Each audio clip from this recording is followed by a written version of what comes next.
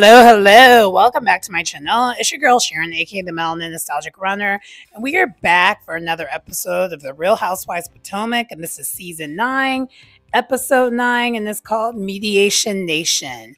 And before we get into the episode, I'm not gonna be on camera today. But you know what? There's other days when I will be. I think all last week I was pretty good and was on camera the whole time, so there's that. But anyway, that's not why we're here. Without further ado, let's get into the episode. So the episode continues where we left off, where Giselle's asking Mia the questions. It's like, girl, the math is not mapping. You tell us one thing. You're crying and consoling us just at the GNA event, just to turn around and then your Instagram is saying something else. And Mia is very annoyed by this. I was a little confused why we decided we're going to talk to Mia here at this point, but neither here nor there. Mia, of course, is like basically being a stunt queen, and she's like, well, both of the fathers of my children get along. Of course, everyone's gasping and clutching their pearls, but she basically is referring to her first son, which she already stated at the very beginning when she first started on the show, that that's from a previous marriage because Mia's been married before. And that, the other two or Gordon's kid. So even that isn't mapping because we have instances where she's saying that that may not be her kid, but she's saying that it is a kid. Gordon keeps saying it might be Ing's kid. It's a whole entire mess. And so I understand why Giselle is confronting her, because Giselle, just like the rest of us, are sick of Mia's lies. Like, and that's truthful. Like, for those who have followed me on this channel, I think I've made it pretty clear that I'm not a Mia fan. I never really have been a Mia fan. I know everyone's saying that she's declassing the show, which I do agree with that, but also to a certain degree, Potomac has been a problem for a minute, even before Mia. But my whole thing with Mia is, we don't know what's the truth and what's a lie from her. And it just kind of gags me that we're just, as a cast, they're finally now confronting her about that, even though that's been a known thing from day one. Anyway, so Mia is just kind of like taken aback that she's being confronted. Jacqueline, Mia's representative, chimes in. She's like, look, I was there. Because the thing that they're going back and forth about is after the GNA event, within that same time frame, they're all hanging out, as in like Mia, Gordon, and Ink at some pool with the kids, and they look like they're having a time. And Jacqueline's like, that's true. One minute they're good and the next minute they're not.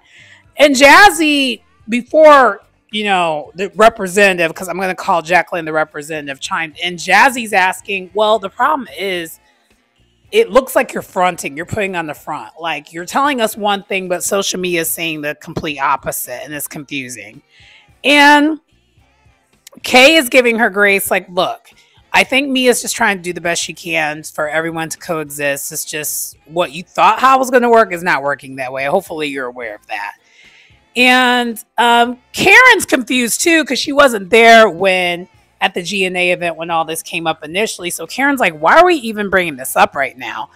And so as this is happening, Wendy gets summoned saying that she's getting a citation, and all of us are confused because we're like, a citation? You mean a proclamation? And everyone's just like, girl, it's a proclamation, not a citation. And even Karen jokes, she's like, I'm the one that gets citations around here. No one else gets citations but me. And I kind of cackled a little bit, but at the same time, I'm like, girl, how are you going to say that but not want to talk about it? And I know why, because again, she's fighting it, but still, if I was her, I wouldn't be joking about it either. I wouldn't even talk about it if that's not a thing, but whatever. Neither here nor there. So after that, Wendy goes off to get this proclamation. And the proclamation is from the governor of Maryland for the work that she does. Because for those who are not aware, Wendy does a lot for the community. And also she's, pretty heavy in the political arena. And, kind of a pretty relevant deal in that area. So she's getting basically her props for that. So the next, as the speech is happening, we see that Ashley and Stacy are briefly talking about their mediations because both their mediations are coming right up. And then they kind of stop briefly because they were literally talking while like Wendy's supposed to be getting her stuff. And so they were like, hold up, let's put a pin in that. And then they did. And then while this is happening, Stacy goes and sits back with TJ, and she's trying to tell everyone who's who in the room. And TJ just seems so disinterested. But I'm also kind of annoyed because it's like, okay, I get what this is. You have all the connections around here. You're the person that is important to get close to around here, and TJ's taking advantage of that. I'm sorry for I don't know if there's anyone who's fan of TJ on this channel who follows me, but it's like, but this did not help. It basically made it look like that TJ is the opportunist, and I feel like he is. But that's neither here nor there. So then, as this is happening, we see that Ashley goes to Giselle, Karen, and Karen is like, look, we need to talk to Stacy. It feels like she's going into this mediation blindly, and was. And so afterwards, they all go up to Stacy's like, hey, let's come chat with us. Let's have a conversation. And yeah, she was basically expecting it to be sprinkles and butterflies and everything will be fine. Like because they amicably split, everything should be good. But then we come to find out this girl and we kind of already knew this about Stacy. We're seeing a pattern here. Stacy is very naive, and I'm quite confused. She did state, I think they were, were they married for 10, 15 years or something like that? I don't know how long they've been married, but they've been married for a while. So I'm getting the tease that Stacy got married at a young age and to this rich, powerful man who's from Germany. But before all that happened, she probably was a goody two shoes. Well, there's no probably. I feel like she was a goody two shoes and didn't really get herself in trouble and hasn't really lived much of a life. And why I mean like a life, I mean like the street smart experience, which would give you common sense. Sometimes it's a good thing, sometimes it's not. I mean, but if you take it with stride and go with it, you really kind of get those lessons, that you need to learn. And a lot of times that really happens when you're someone who's kind of an independent person. But if she got married at a pretty young age, I could see how all that would get missed. And so we find out later on the whys and how specific she's kind of in over her head on. But basically the ladies, they are not trying to be messy. For once, I feel like none of them were. They were actually coming from a place like, look, we have all been divorced. So Karen and Giselle have been divorced before.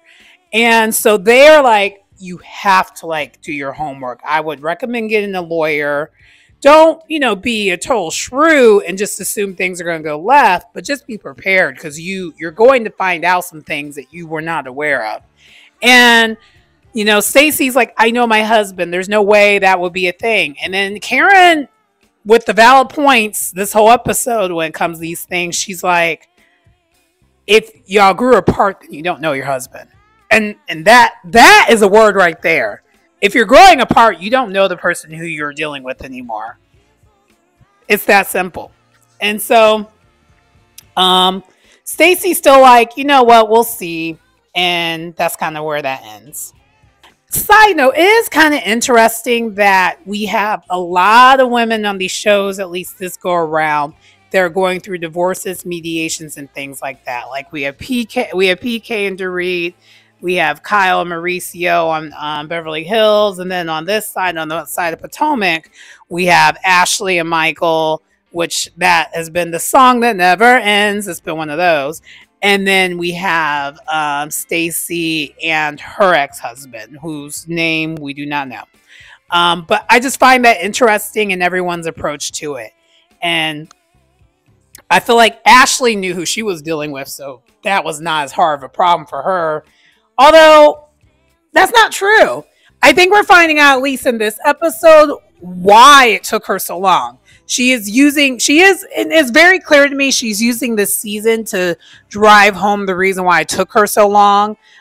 Because she's been criticized for, this is now the third season that we're talking about the divorce. So, yeah, that's kind of, I find out she's using this to clean up, but hopefully, Ashley, girl, quit dragging your feet, get to the end, get to the whole entire finish line. And don't try to use you following, because side note, if you don't follow what's been going on, spoiler, this is not tied to the show. You know I don't normally do this, but I'm going to say it. Ashley did indeed, they did file for divorce officially. We found that out. And if this was shortly after Ashley's Watch What Happens Live showing, where Andy was basically putting the pressure on her of like, girl, either shit or get off the pot, basically. And so that's what we got going on.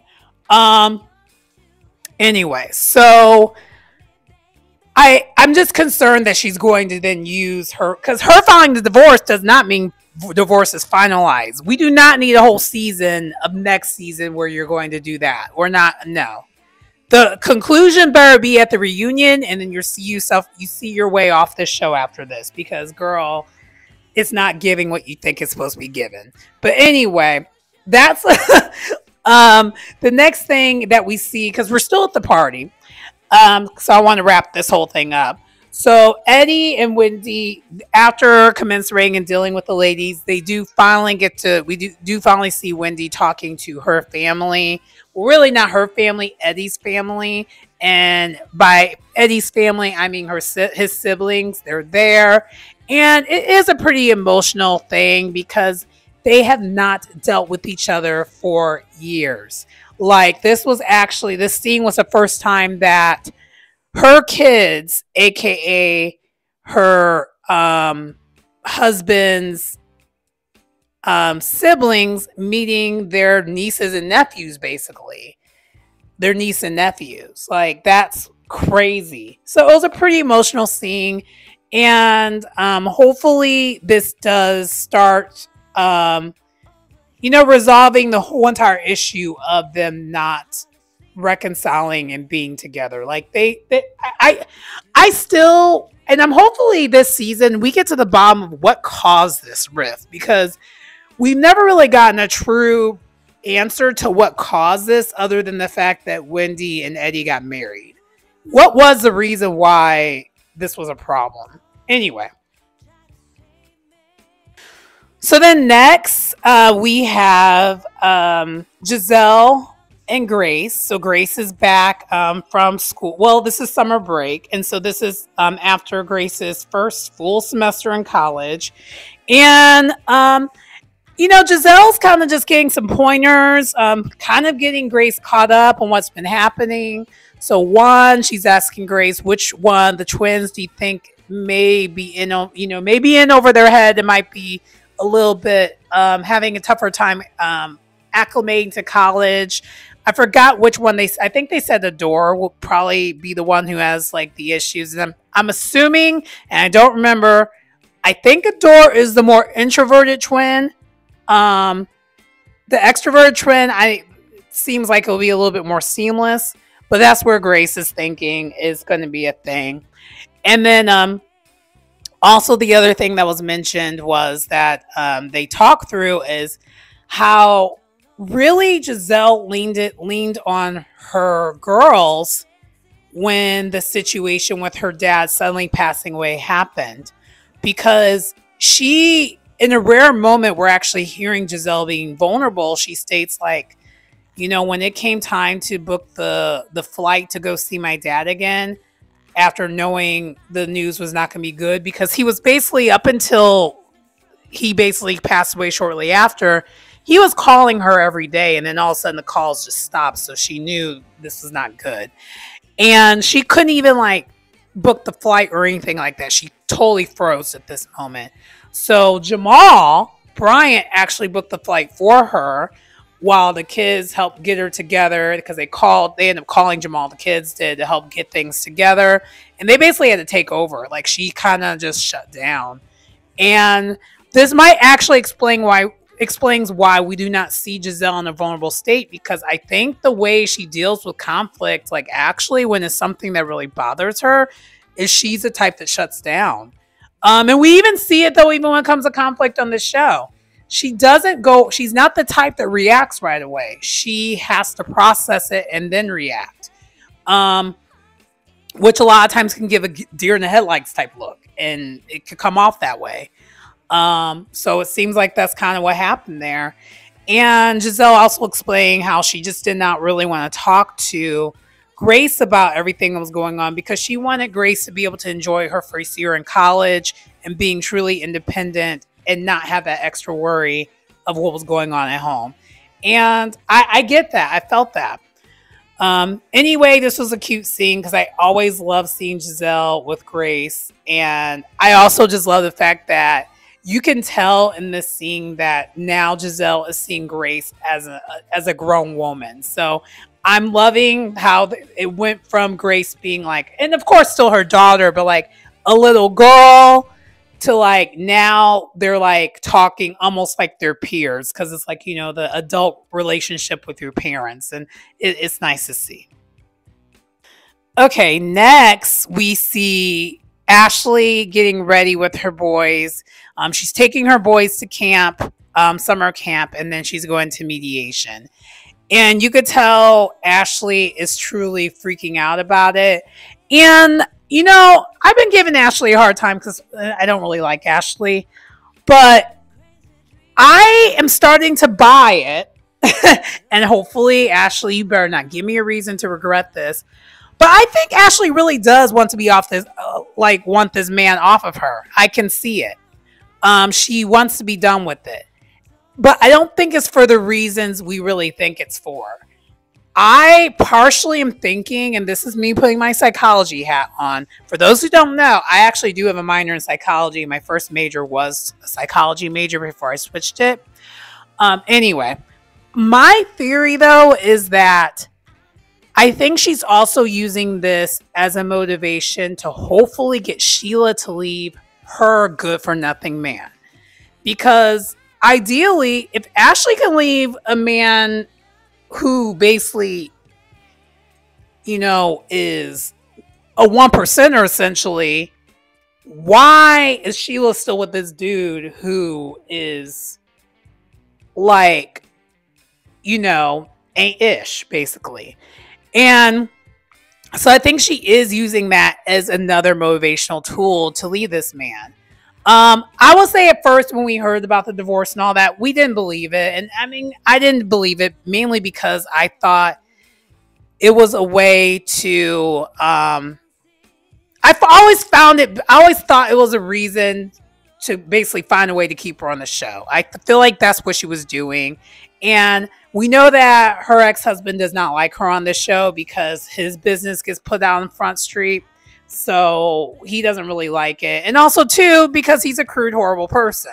I mean, he has some accusations on him basically SAing people like on the show. And I mean, behind the scenes is like allegedly. So I don't know.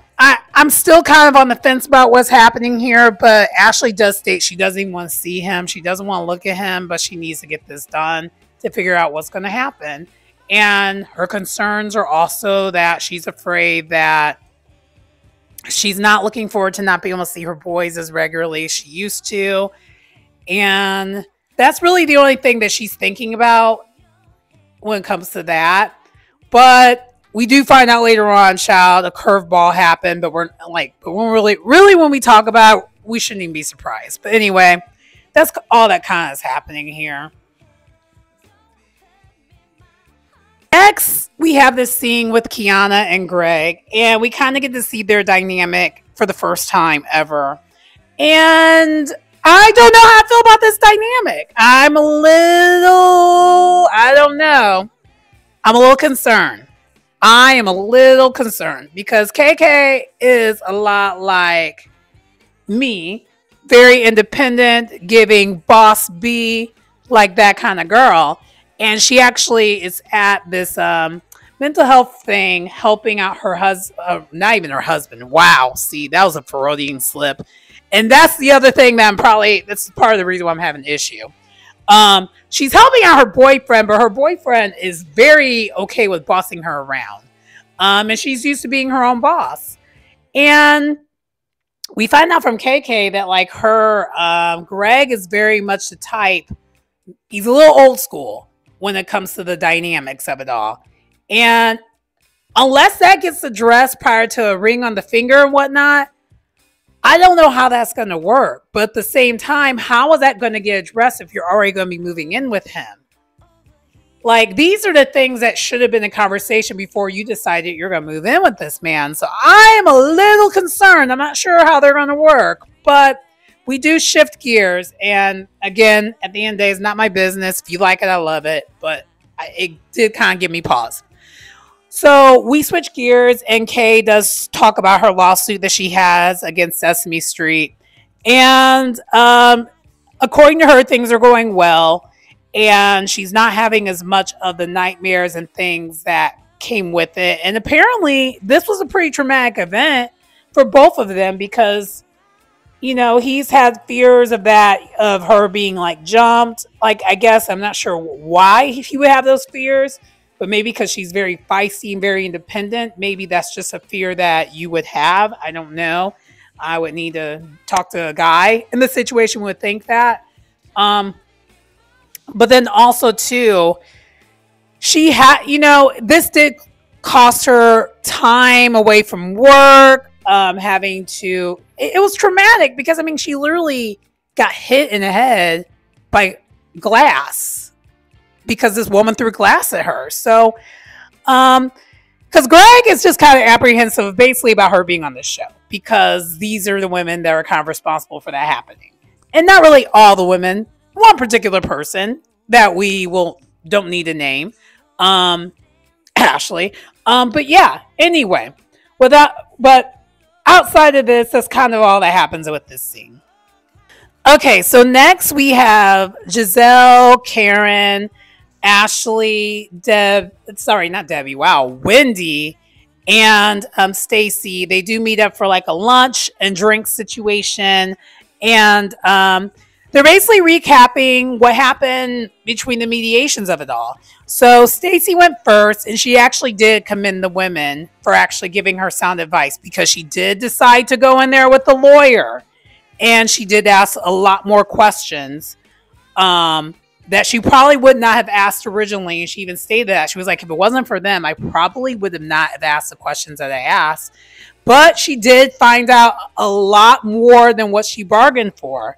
Like, she found out about these accounts that she didn't know about, things in her name that she didn't know about, a whole bunch of things like that. And the reason why she found this out, and this is why I was just thinking to myself, like, girl, how are you not going to follow their advice? Is the fact that she was in that they had a traditional role when it came to their marriage. She was basically the homemaker of it all. I mean, she had a career on the side. Of course, she had a career, but she was pretty much like kind of like the homemaker while he made all the money. Because her QVC check is not the same type of check of what kind of money he's on. He's on some old money, it sounds like from what I'm gathering.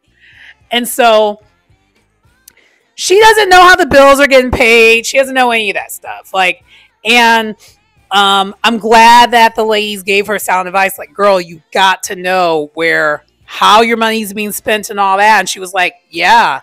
And she agrees. She's like, I need to do a better job of figuring that out, especially now once we're divorced. I'm going to need to know how to, manage all this stuff on my own. And Wendy says the same thing. She's like, you know what? Truthfully, I'll be honest with you. I don't know what my mortgage looks like. I don't even know how much my mortgage is. I don't even know what electric company we're using. Like, Eddie takes care of all of that. But not that I think that we're ever going to get a divorce, but I should probably be paying attention to what's happening so that, and that is sound. And when Giselle's like, yeah, you do need to pay attention to that. It's not even for the divorce factor. It's like, what if something happens to Eddie? What is she going to do?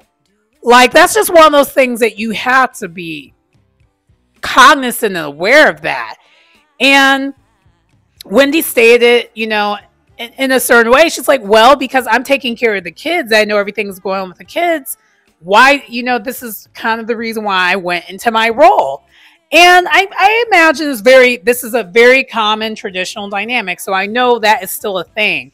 But because with divorce rates at all-time high and life be lifing, and you just never know if someone's going to make it home, it just seems very irresponsible to a certain degree to not be paying attention to these things. So if anything, I'm glad that this conversation's out there, because it is and I also love that Wendy gave a different perspective as someone who is married, who just needs to do a better job of paying attention to this stuff.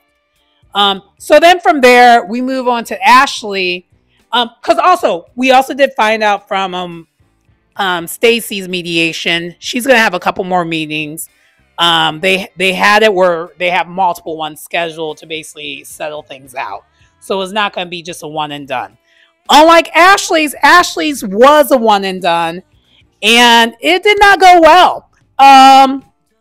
And for those who've been paying attention to the shows and basically been paying attention to how Michael's been moving, we should not be surprised on what his request was, which Ashley was not going to agree with. And the question was, and basically the conditions of their divorce was that a non-disclosure agreement, but like in perpetuity. So like forever. And Ashley's like, oh no, I can't agree to that. Like, I'm on this show. And because it's basically tied to the show, he does not want to be mentioned or addressed or talked about on this show ever again, even though that is literally part of her life, which is one of the main reasons why Ashley being on the show still has been a problem for her, because I think last season he threatened to sue her if he was mentioned much or any negative way, or even being put on a camera on this show. So this show has been a contentious issue of Ashley's and that dirtbag that's Michael this whole entire time. And which is problematic for her, because it's literally how she makes money. Like, this is like her main income, clearly. She's a day one on this show. And so she's not going to agree to that. And so as this is happening, as she's talking about it, she was like, yeah, so I either have to file a complaint, and then, Wendy asked, like, what does that mean? She's like, well, that means all of her business will be on Front Street. Like, well, I'll have to air it all out, like everything. Or the other option is just have the lawyers negotiate some type of agreement behind the scenes, and then they come to agreement that way. And Ashley's, of course, hoping for the lawyer situation to happen versus the other. And fast forward, we know that did happen. So anyway, but then the confessional, Karen, who just been on one when it comes to this whole entire situation, she's like, if he wants you to be quiet and he's willing to pay, Ashley, that's called alimony. Make him run it up. She's like, make him run it up. And child, I ain't gonna hold you. I agree completely with Karen. I don't need to be on this show. If you are the 1%er that you claim to be, run that shmoney all the way up in perpetuity so that I won't say a word. I'll leave the show in that case. And honestly, I will not be surprised during the reunion if that is the unveil that she's leaving the show, because she did agree to that agreement. And she used that agreement to leverage her amazing alimony for like ever. Because I would have done it that way. But who knows if she could do it that way, because, he's the one that has the money. He's probably the one that has the lawyers and all that good stuff. But anyway, that's it for that. So the next, we have this brief scene with Karen and Raven. And I love this scene because Raven, oh my gosh, she is thriving in New York. So she does marketing, and she just, I guess, landed this deal just closed this deal with Amazon. And this is one of her best deals that she's ever had. And they're just having a mother-daughter day. And she literally flew in for lunch, and she's flying back to New York before she flies to do something else. So she is basically living the dream that Karen is living vicariously through, as she states. And outside of this, It was the similar situation. This scene was very similar to her and her nephew. I forgot his name, but it was a very similar situation. They're still referring to it as an accident. And Raven's, of course, on her mom's side, like, if they don't support you through what's going on, they're not your friends. And the whole conversation of her needing to be strong for others, but not strong for herself. That was the gist of this conversation. And to be honest, until we get more transparency from Karen on what really happened, because it was documented what happened, allegedly, I don't really have anything else to say when it comes to this scene other than it was nice to see Raven. Anyway. Okay, so then next we have this brief scene that we could have just kept in the cutting room floor, but we did that. I guess it was a reason for Jacqueline to be seen. Basically, Mia takes Jacqueline shopping for new clothes because the girl can't dress. And then, of course, Mia shades Giselle for not being able to dress. But at the end of the day, really none of y'all can dress outside of Karen, KK, Jazzy, Stacy, and Wendy. Wendy is the fashion girly of this show. And then prior to that, Candace. But Candace was a hit and miss, but she would at least would take a fashion risk. But anyway, but the rest of the girls, child, they can't dress. So I don't even know why we're having this conversation, including Mia. Mia cannot dress. She's giving stripper chic, and that's what she gives. And of course, the outfit that she lands on for Jacqueline to wear is basically stripper chic. It looks like something that would be from like Shein. I ain't gonna hold you. But anyway, they talk about Jackie and her relationship with Mr. PP. Apparently, they're trying to work it out yet again. This is like the 7th or 8th time they've done this type of thing. So it's kind of like, okay, whatever. And then after that, then the other thing that happens is that Mia states that she was pretty upset with how Giselle decides to put her business out there and is obsessed with her social media. Basically, changing the narrative of what Giselle's upset about. And it's not really that. It's really that Giselle's upset that you're a liar. But I have a probably unpopular but popular opinion. Not sure what it is. Giselle is the right message, wrong messenger. And I think later on in this episode, if we had someone who actually read better than her, I don't know, Candace, she would have been able to got put together. But Mia can't read, so it didn't land for me towards the end, but we'll get to that. Anyway, Mia's basically stating to Jacqueline, I am going to address it with Giselle on how I felt. Next, we have this event that Ashley invites everyone to. And it's actually a charity event that's supposed to help people that are homeless in the community and stuff. And apparently she's been working with this charity for some time now. Because, you know, she actually was someone who, if you know Ashley's story, she was on the verge of being homeless growing up because of her mom and her not so great choices. And so this charity means a lot to her. But it was cute because when it came to this charitable event, besides what she is doing, which what Ashley's doing when it comes to this event is she's actually going to be scaling a wall, basically rappelling down off a wall from, and not a wall, the building, the outside building. I don't know why I said a wall. It is a wall, but it's the wall of the building. But like, the whole entire building, like from outside. So it actually was quite terrifying seeing this because I am afraid of heights, but I also feel like I could maybe do this, but I don't know. Okay. So for those who don't know, I've actually have rappelled before, like down things. When I was in JROTC, because for a second I thought I was going to be in the military, and I decided, oh no, we're not going to do that. I don't like being told what to do. But yeah, so I actually did join JROTC mainly so I could just rappel off this wall that was like at my high school. It was high off the ground, but it wasn't like the people are ants high off the ground. It was high enough where if you were to fall, you would break something for sure. Because it was probably like, I would say 3 stories long, maybe 4. This was a skyscraper that Ashley was doing. So I was like, oh, Lord. Anyway, so while this is happening, though, her kids are there. And everyone else who has like younger kids all were there minus Mia's kids. So it was kind of a cute, fun event. Very cutesy, very demure. I don't remember if Jazzy was there or Jacqueline was there. I don't remember seeing them in this scene. Neither here nor there. But basically the main thing is Ashley did end up scaling a wall. And then after all that happened, then the showdown between Giselle and Mia occurred. Mia immediately confronts Giselle about how like she needs to not be in her business and all this other stuff. And in her confessional, by the way, Mia this whole entire time is spinning it to like Giselle saying that she's a bad mom. And that's not what she's ever said this whole entire time. But she's spinning it that way. And it's very clear to me that Mia's target is Giselle because she knows she can't really do nothing when it comes to like Karen. So she switched to Giselle instead. And because when she's complaining about how like Giselle are saying all these things about her, it has not been just Giselle. It's also been Karen. And it's been some of the other ladies too. So it's not like it's a Giselle only thing.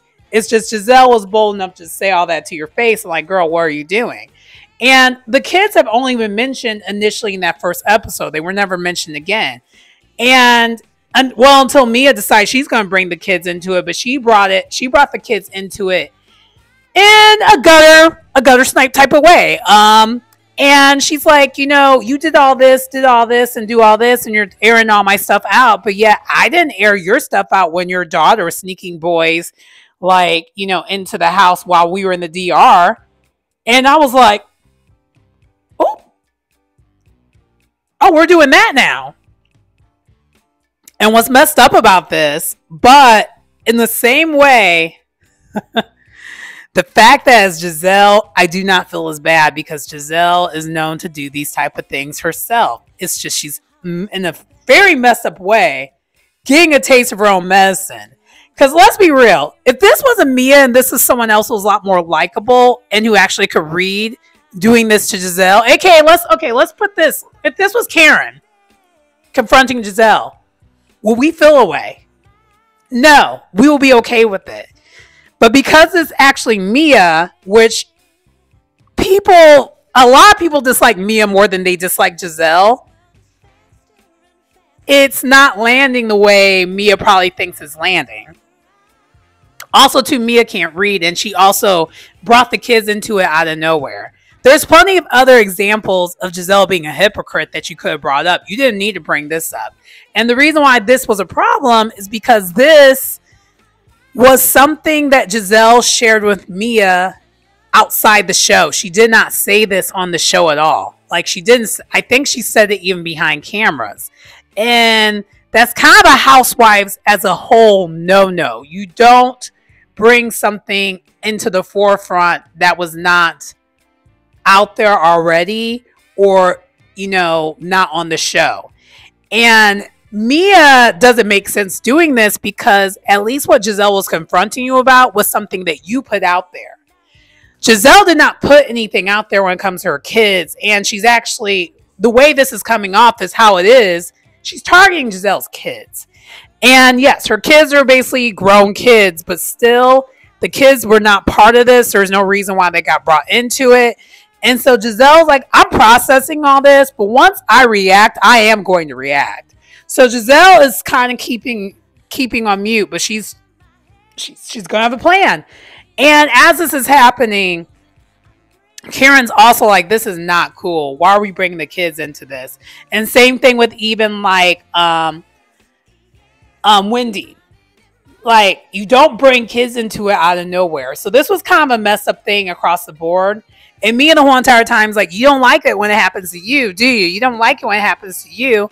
And I don't remember Giselle ever bringing people's kids into it. And I'm not trying to be an advocate because Giselle has done some vile things or just as bad, if not worse, i.e. Candace. But I don't know. I don't know how I feel about it.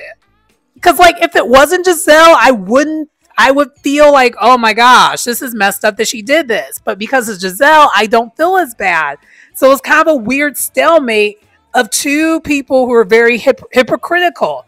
Because the main thing that Mia was trying to bring home, and she could have did it a different way, and it probably would have came out a lot nicer, is that Mia is sharing her authentic life, which is debatable. We don't believe that, so that's kind of part of the problem there. But Giselle is not. Giselle is trying to come off as perfect when we know she's not. But the thing is, that has been the knock when it comes to Giselle the whole entire time. We all know that. Giselle is very